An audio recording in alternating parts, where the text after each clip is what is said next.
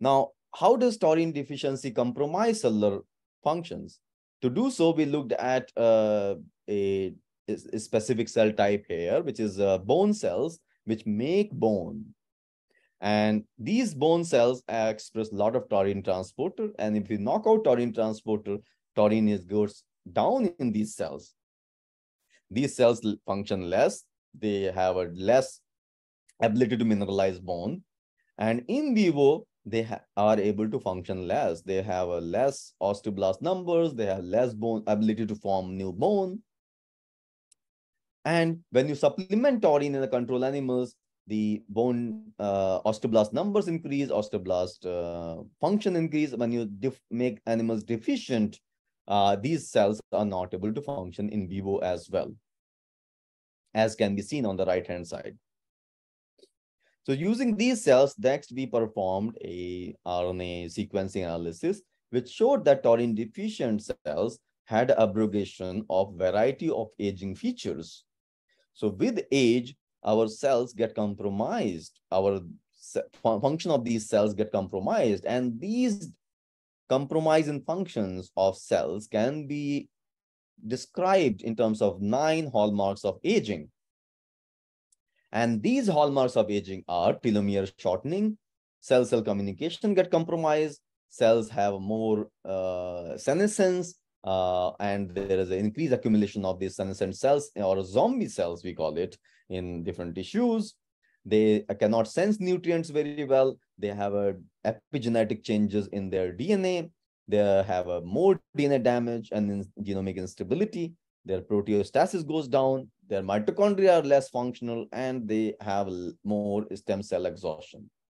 Overall, these changes lead to different aging features. And when we looked at the network analysis of this entire transcriptome, we identified that the senescence was especially enriched in taurine deficient cells.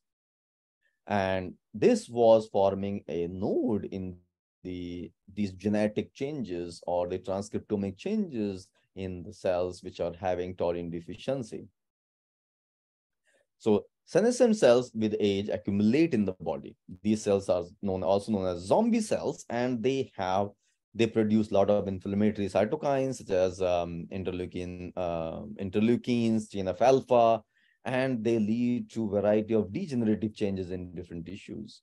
To understand whether senescent cells were contributing to this dysfunction, we looked at in vivo in taurine supplemented mice. The blue staining here is senescent cells, and in the brain, senescent cells reduced.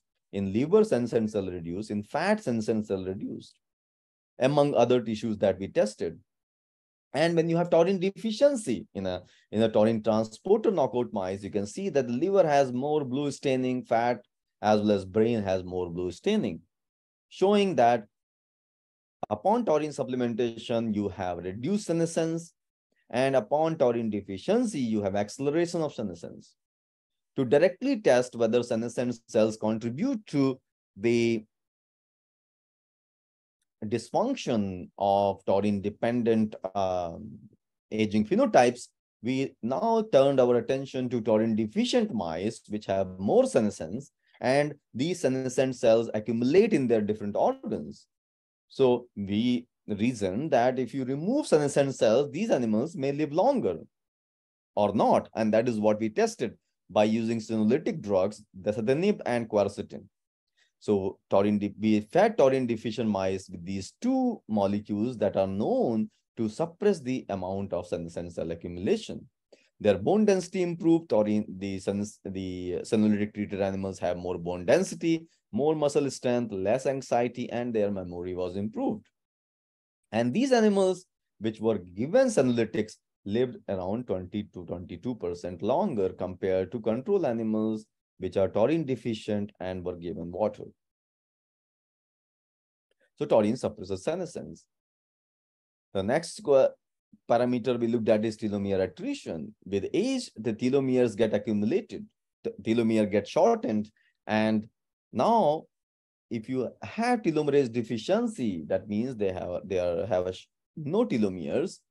These telomerase deficiency animals have increased senescence in them. So you can see this is a telomerase deficient fishes here.